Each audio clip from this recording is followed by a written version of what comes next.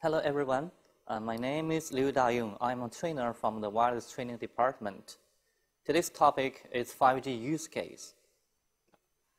Our objective is, after this lesson, you will be able to describe the progress of 5G services and describe the business application of 5G key industries and describe the development of steps of 5G services.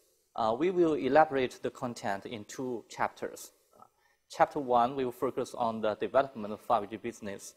And Chapter 2, we will see the application cases of 5G. Let's start with the first chapter.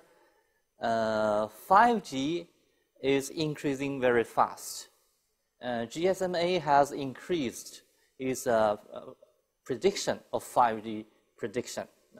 It predicts that by the year of 2025, there will be 1.4 billion of connections for 5G. Let's see this chart. By the year of 2025, the 5G will occupy around 15% of the mobile market. And the connection will be 1.4 billion users. This will take only around 6 years, 6 or 5 years. It's much faster than 3G and 4G. And by that time, the 5G will cover 40% of the population. Okay. And there will be 500 billion investment on the 5G. So 5G will be developing faster than our expectation. And there is another organization, which is IHS, have also a prediction about the economic activities in the years of 2035, a little bit longer. And there will be 12 trillion of economic activities which are related by 5G. Among all of these are distributed in different industries. And we can see that the biggest share is the manufacturing, okay, this one. It has 3,300 millions of the economic activity. So all of these kind of services in different industries will be provided in 3 scenarios. We have been very familiar with these 3 scenarios, and these scenarios are the EMBB 3 scenarios, and they all have a similar market share. Each of them will occupy around 1/3 of the economic activities. So this is a huge number of money in the future. Around 20 years. Okay, in this year of the MWC, that is the Mobile World Congress, and one concept was issued, that is the 5G AAP, the 5G as a platform. 5G can act as a platform for the customers, for the industries, and also it's a platform for the operator or carriers. The customers can get plenty of service types, okay, from the network, which we cannot get from 4G or 3G. For example, the ultra high resolution video, okay, AR video, AR games, okay. This is for the customer, for the end consumers. And for different industry, our business customers, they may have their network slices for their individual purposes, for their individual usage. For example, the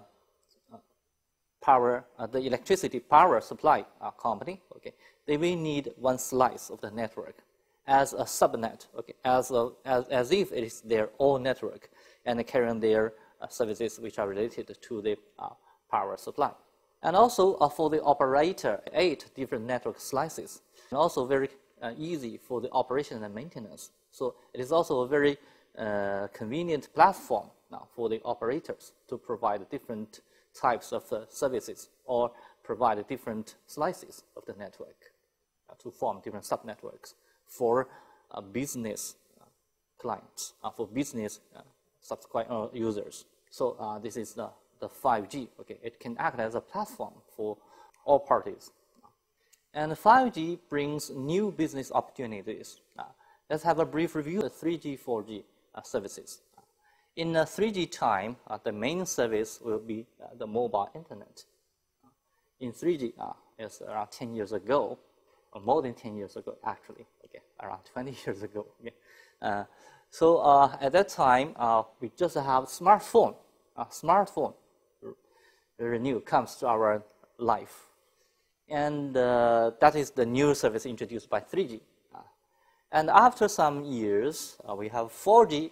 Okay, 4G.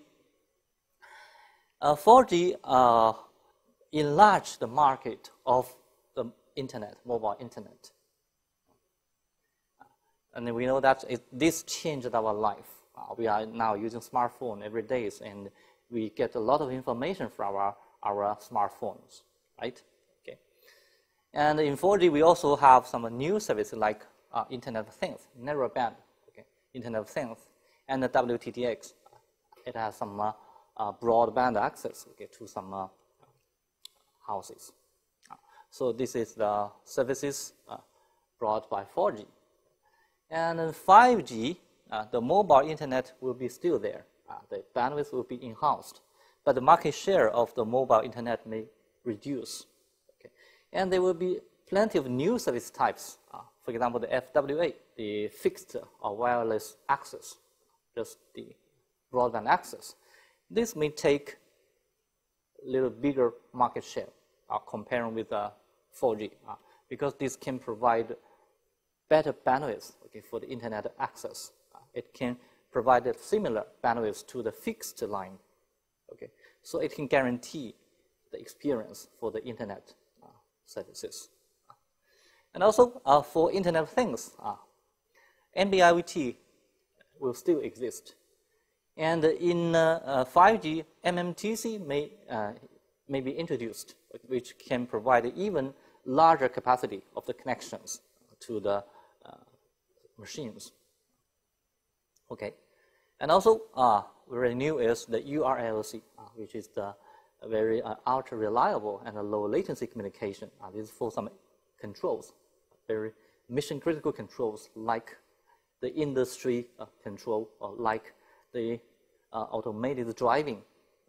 Okay, which need very very much high level of reliability and also very low latency are needed. So this is other service type that can be provided by the 5G. So according to these service types, newly introduced, 5G can provide this, can support such business opportunities like eMBB, mobile broadband, okay, smart grid, automatic driving, okay, smart manufacturing, smart healthcare, and so on. Okay, may be out of our imagination. It can support many kinds of services in the future, more and more.